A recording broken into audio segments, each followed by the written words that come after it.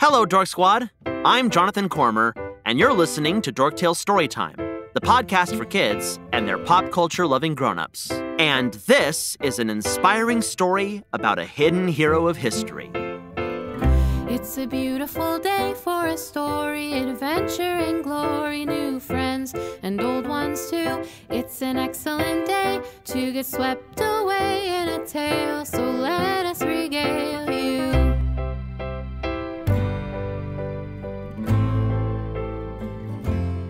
Let's see here. Just going to... Oh! Out! Nope, that's not it. Here. Oh! No, not here either. I'm just gonna... No! Ow!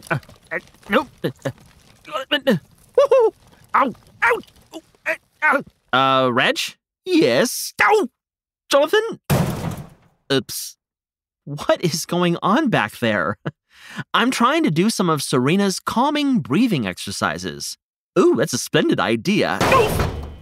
But it's a bit hard to focus on such a quiet activity when you're making so much noise. I'm sorry, Jonathan. I'm just looking through your library for your collected works of William Shakespeare, the Hedgehog Bard. Ah, right. But I'm having a hard time reading the titles of the books higher up on your shelves. Oh, I see. And while I'm squinting to find it, I keep... bumping into things? Yes. I'm sorry to disturb your meditation this morning. Oh, that's okay. I'm more worried about your eyesight. What do you mean? Oh, well, Reg, you may need to go to the eye doctor to get your vision tested. And you can get yourself a pair of glasses. Excuse me? Hey, what's wrong, Reg? I have glasses. And I also wear contacts so that everything around me is crystal clear. Glasses are pretty cool. Oh, yes, I agree. Glasses are very cool. It's just that, well, I'm just nervous about doctors. Oh, I understand that. But I know a really nice frog optometrist in the Folktale Forest who you'll like a lot. Optometrist? That's the official term for an eye doctor. Oh, I don't know. Oh, come on, Reg, let's go. Right now? Yep, right now. We're going to rip off the Band-Aid. But I don't like Band-Aids either. We just need to walk straight past the mystical oak tree. Oh, hello, Sir Oakleaf.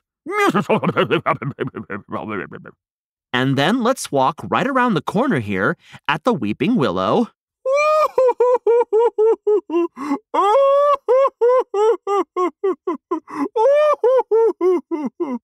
Oh, there. No need to cry, my friend. Let me just leave him this little tissue packet. And then we're there. Wow, you live conveniently close to the eye doctor, Jonathan. Well, after you. Oh, no. After you, my dear friend. Why don't you hop up on my shoulder, Reg?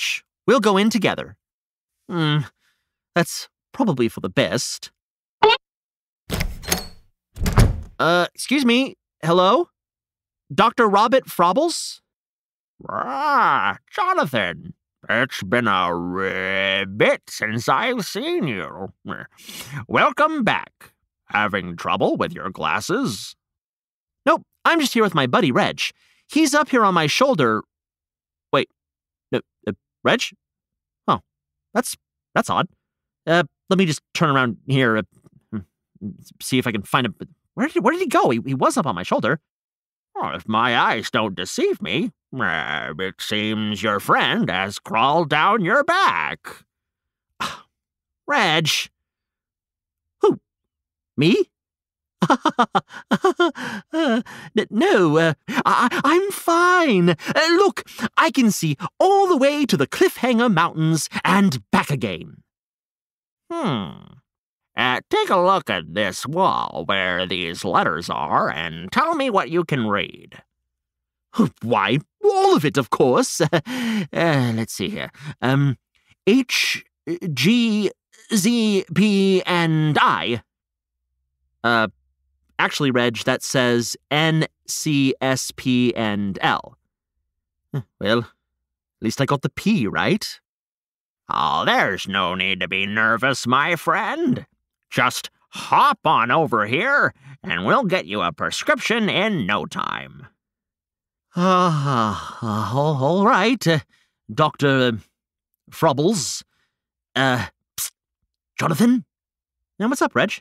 You think you might tell me a story? To calm my nerves? Oh, of course. Let's see here. Oh, I know. How about a story of another hero of history? Ooh, that sounds like a perfect distraction. Dr. Frobbles, you might be interested in the subject I have in mind. Oh, is that right? Today's hidden hero of history is Patricia Bath. Dr. Bath was an ophthalmologist, inventor, and humanitarian. Oh, that is quite a riveting topic for me indeed. Wait, I'm confused. Dr. Frobbles is an optometrist, but you said Dr. Bath is an ophthalmologist? Did you mean to say that, Jonathan? I did indeed.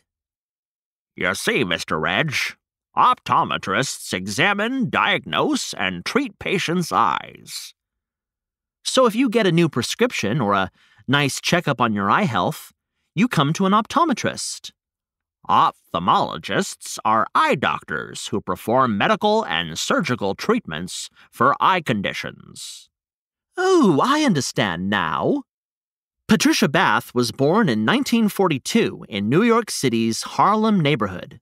Her father was Rupert Bath, the first black motorman for the New York City subway system, and her mother was a domestic worker. Both of her parents inspired her love of academics. Ooh, that's fantastic!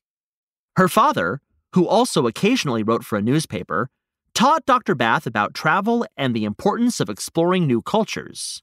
Her mother bought her a chemistry set, sparking her interest in science. I think it's wonderful that her parents started her off on such a high note.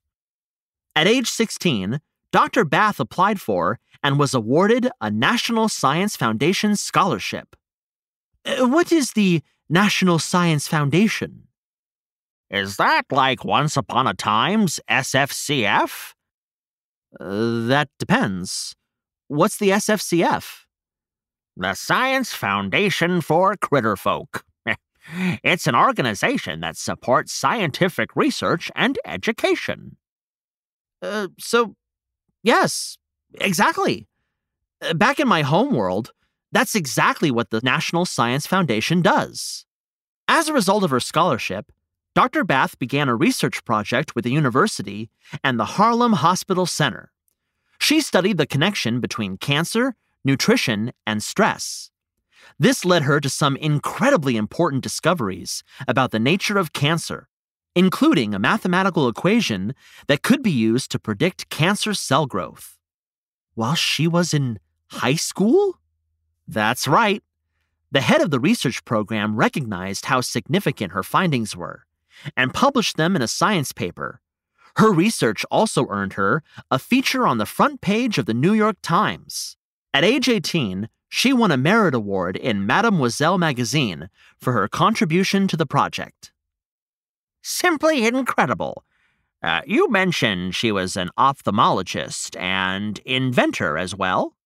Right. So Dr. Bath graduated from high school after 2 years and attended universities to study chemistry and medicine.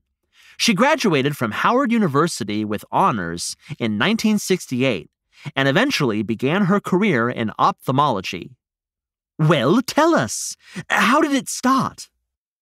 Dr. Bath began an internship back in her home at Harlem Hospital, and the following year started a fellowship in ophthalmology at Columbia University. During this time, she discovered that individuals from under-resourced communities were twice as likely to suffer from blindness than her other patients, and they were 8 times more likely to develop glaucoma, which is a type of eye disease. That's right. She learned that many of these cases of eye disease were actually preventable, so she created the community ophthalmology system, which promotes eye health in a more accessible way. Yeah, that's right, Dr. Frobbers. The community ophthalmology system increased the amount of eye care given to people who were previously unable to afford treatment. Wow, that's amazing! Dr. Bath was a humanitarian and was involved in many efforts that went towards bettering the lives of others. For example, when she was in school, she co-founded the Student National Medical Association. It's now the largest independent student-run organization that focuses on the needs and concerns of Black medical students in the United States. Oh, Jonathan, did she also teach? Yeah, Reg, she was a teacher. How did you know? Well, it just doesn't surprise me that she would want to inspire students after everything we've learned about her. Very astute, Reginald. As we had learned about so many things that she accomplished. But you said that she was an inventor as well. These hidden heroes always have wonderful resumes, Doctor. I'm not surprised in the least that there's even more to say about Dr. Bath. Yes, and being an inventor is one of the things she's most well known for.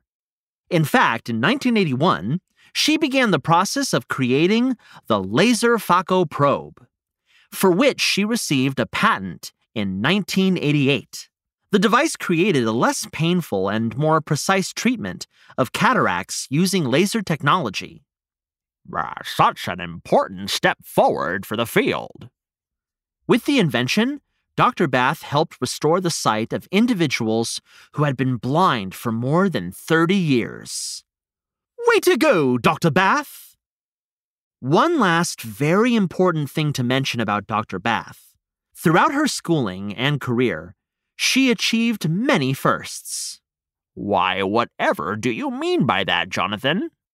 Well, let's see. She was the first woman to lead a postgraduate training program in ophthalmology, the first African-American person to serve as a resident in ophthalmology at New York University. Wow!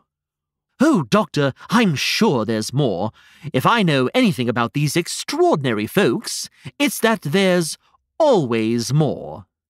She was the first African-American woman to serve on staff as a surgeon at the UCLA Medical Center. Well, surely that's... just wait, my friend. Oh, and Dr. Bath was the first African-American woman doctor to receive a patent for a medical purpose, among other firsts. And there it is. What incredible achievements! Yes, Dr. Bath's story is truly unforgettable. I couldn't agree more. And after hearing that wonderful tale, I think I'm ready to get my eyes examined, Dr. Frobbles. I've learned it's such a great privilege to be able to sit here in your office and make sure everything's up to snuff. Way to go, Reg. Well, all right, Reginald. Let's take a gander at those peepers and get you a prescription for some reading glasses. I think I'd like some lovely wire-rimmed reading glasses. Oh, that sounds nice. Something circular. Ooh! Or maybe some bold black frames. Haven't gotten his prescription yet and is already thinking about the fashion. Ooh!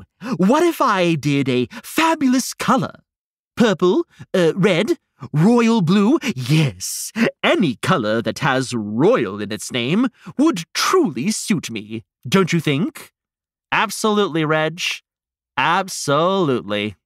Now that will look unforgettable, Reg. Hidden Heroes of History is a John and Character production. This story was written by Molly Murphy and performed by Jonathan Cormer. Sound recording and production by Jermaine Hamilton at Hamilton Sound Studios. Reach out to us on Instagram or email us at dorktalestorytime@gmail.com. Find links in the show notes or go to dorktalestorytime.com. Now, go be the hero of your own story, and we'll see you next Once Upon a Time.